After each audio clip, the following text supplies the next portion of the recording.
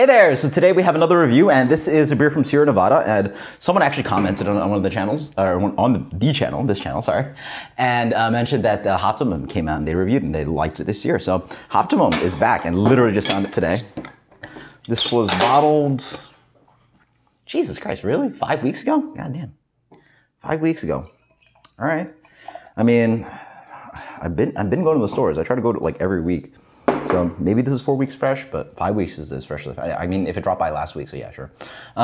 Anyway, this is their big triple IPA. This one rolls in at, geez, I'm terrible about this, 10.6. And yeah, they do it every year. It's their most intensely hoppy beer. I think I reviewed the last time 2 years ago when they had a different label for this one, so let's dig into it. Beer is quite dark, yeah. Does not look like, you know, traditional IPA or, yeah, darker than traditional IPA, and also I'd say completely different from obviously New England, but the beer really comes in kind of a medium, yeah, medium amber color, like purely amber. Amber to deep amber even, yeah. Medium amber, yeah, I'd say. Off-white head on that. I mean, it smells like what I remember.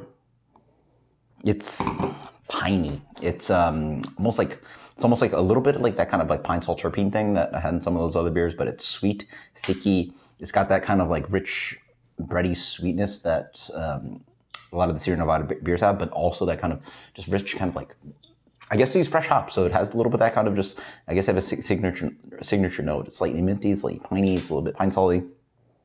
All those green flavors, a little bit of grapefruit here.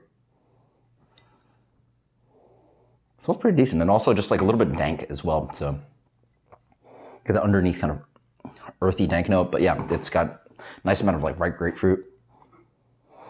Oh yeah, and yeah, there's that just like diesely dank thing. Yeah, big diesely dank. Wow, it's all that together. I suspect it's not at the best condition. Warm shelf for at least a few weeks, and then, you know, shipped over here. But it's pretty good shape though. Like at least like it's not as peak as what I expect, but it's also not ruined. 5 weeks in, this is pretty much as good as I'm going to get in Florida, right? At least that's my expectations. This is a shame, but still. Up front, this beer is that classic Sierra Nevada combination of bitter and sweet. It's that classic West Coast thing. It's bitter, it's piney, it's diesely. It's quite bitter. Has a nice kind of like, again, that crystal malt backbone. So it's that kind of like caramelized, bruleed, bitter grapefruit flavor. Boozy. So it's boozy, dry with that diesely thing, which is really interesting because there's an alcohol note with it that also hits with that kind of like gasoline diesely thing. And the beer dries out pretty nicely with some bitterness and alcohol. Wow. Fun, dangerous beer, yeah. Really, it's on the side of that kind of just like, it's got a lot of this kind of just big dankness to it.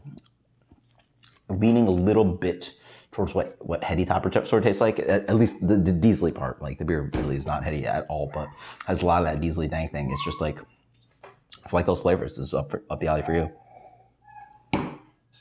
Boozy, dry, lightly sweet.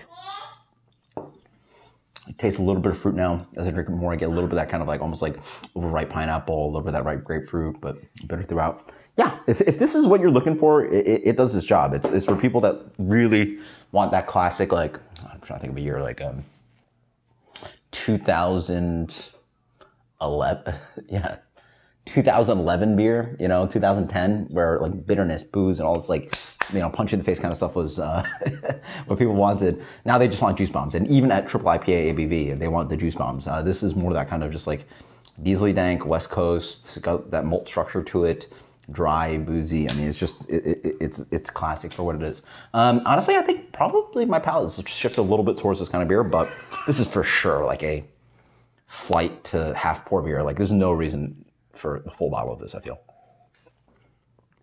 It's just very intense. Yeah. Yeah, it's just very intense. This for me, it's got a little bit of sticky sweetness to it. It's nice. Yeah, I think it's fun. It's one of those things that is just like unique, and like you sort of need to revisit it to sort of remind yourself of what like West Coast amplified sort of tastes like, right? It's got that sweetness, it's got that dankness, it's got the Sierra Nevada flavor.